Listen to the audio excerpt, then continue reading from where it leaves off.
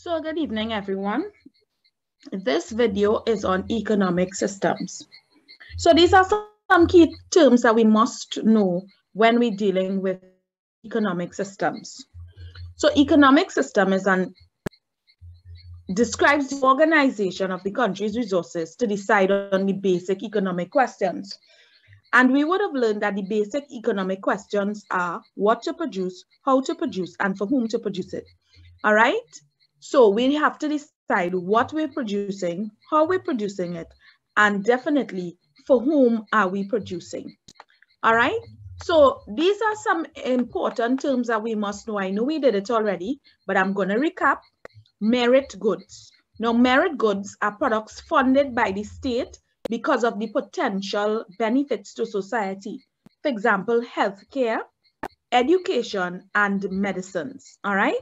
Then, of course, we have the merit goods, and we know that the merit goods are those goods that produce negative externalities, right? Where the social costs are borne by society. So things like gambling, cigarettes, alcohol, right? And then, of course, we have public goods. Public goods are goods provided to the public or society. Now, these are non-excludable in that all members of society stand to benefit from production of these products. So it is the government that provides these goods for the benefit of all citizens. For example, roads, streetlights, defense. And of course, we have free goods, right? And we know that free goods are those goods that we get from nature, air, water, etc. All right? So there are basically 4 different types of economic systems. And today we're gonna look at these economic systems in terms of the following categories. So 1, we're gonna describe each economic system. We're gonna talk about what to produce, how to produce, for whom to produce, and of course the motive of each economic system. And then we will discuss the advantages and disadvantages of those systems. So 1, subsistence economic system. Now, we would have discussed subsistence economic system in the earlies, right? And this type of economic system uses direct production to satisfy needs. And we're talking about the early or traditional economies, all right? So we're talking about the early or traditional economies, or what I would usually say from the caveman days. And this just means that the persons would have provided to satisfy their own needs and wants. Then we have the controlled, planned, or controlled, command, or planned economic system. And this is where the state or government, right, is in charge of the factors of production. And we know that there are 4 factors of production: land, labor, capital, and enterprise. So in this economic system, the state or the government decides what to produce, how to produce, and for whom to produce it. In the free market or capitalist or market economy, as would sometimes be referred to, private ownership of the factors of production. So there is private ownership, right? So in other words, the factors of production is owned by private individuals, all right? And if you would think back to public and private sector, you would know that the private sector is that part of the economy that is owned and operated by private individuals and businesses. And the public sector is that part of the economy that is owned and operated by the government. All right? And then we have the mixed economic system. So in the mixed economic system, there's the existence of both the private and public sector. So in the mixed economic system, we have command and the free market operating. So what are some examples of the subsistence economic system? Subsistence economic system existed in early production, all right, in earlier times, as I said, in the caveman days, with the bartering system, all right?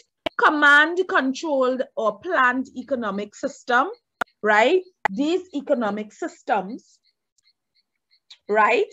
A country that has planned or controlled, right? So for one, Cuba would have operated with the planned economic system. All right, so Cuba would have operated with the planned economic system. Yeah, and then we have free market, and out of free market, the United States of America. So anytime you think about free market economic system, think United States of America. All right, mixed economy will be all English-speaking Caribbean countries, right? So for example, Trinidad and Tobago, we use the mixed economic system, right? Because we have both the planned and the free market operating in our in society, right? In our atmosphere. So some other examples of free market, I know for sure Canada, right? The UK, yeah, planned. I know China is somewhat planned, right? China is somewhat planned. For mixed, you have Denmark, France, Finland, right? Just to name a few. All right.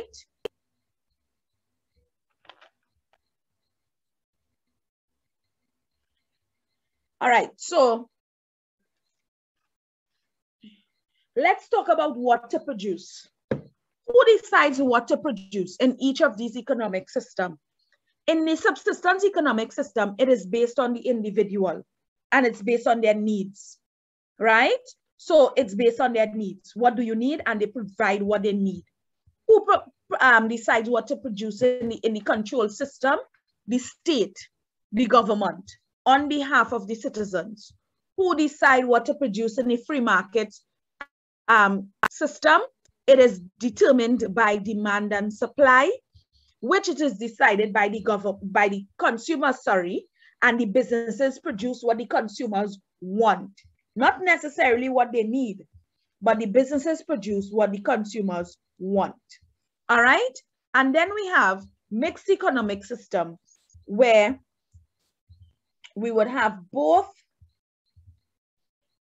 right? We would have both private and public individuals, right? Operating or deciding what to produce. So the government decides, okay, what to produce, and also private businesses or private individuals also decide what to produce. How to produce? How to produce for subsistence, it is also decided by the individual, right? Usually involves simple methods of production. It is labor intensive, meaning that they use the tools, right, that they would have been given. They use the tools to do so. In the command economic system, the state decides how goods are produced. And of course, the factor inputs into the process. So the state decides how to produce. How are they going to produce this product? In a free market system, it is decided by the private entrepreneur. All right? And mixed economy is decided, of course, by both the private sector as well as the state. All right? So I hope you all are seeing the pattern. For whom to produce? For the subsistence economy, you're producing for yourself and for your survival. For the planned economy, you're producing for all citizens and you provide public goods. And remember, public goods are goods that benefit all of society, right? And then we have the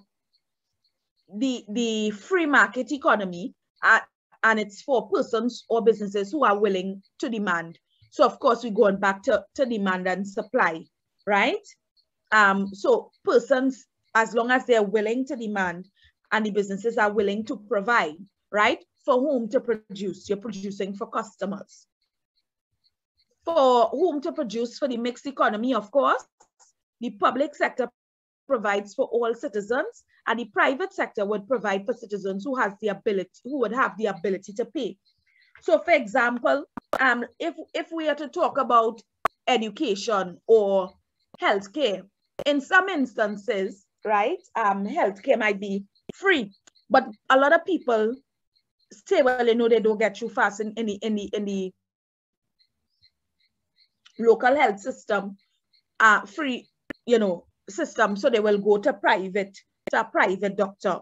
All right, they have the ability to pay. Not everybody would have the ability to pay, so not everybody can access private services. All right? Motive.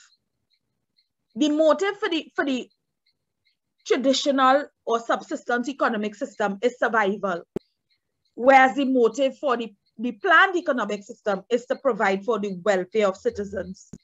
What is the motive of the free market? To make a profit. And the motive of the mixed economic system: one, the private sector would maximize profits, and two, the public sector provide for the welfare of all citizens. All right? So those are the four economic systems: subsistence or traditional, command, control or plan, free market or capitalist, and mixed economic system. Now let's talk about the advantages and disadvantages of economic systems. One, we're looking at subsistence economy, and they utilize mostly natural resources to meet their needs. So they plant the land, etc. All right? Then we have the disadvantage. Limited choices are available, right? Limited choices are available because remember when we were talking about bartering, and I said you had to find somebody who wanted what you have and had what you wanted, right? When we talk about limited, you only had a few things: rice, fish, right? Animals that you would have hunted for, right? Individuals could not produce everything to satisfy their needs. Hunters could not fish. All right? Hunters could not have fished. So everything, right? They could not produce everything to satisfy their needs. Okay? Command, controlled, or planned economy. The basic needs of society are met.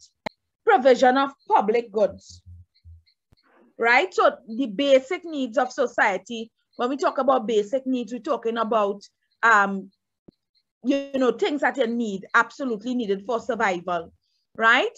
Provision of public goods. They provide goods that water, education, etc., right? Public goods, goods that would benefit all.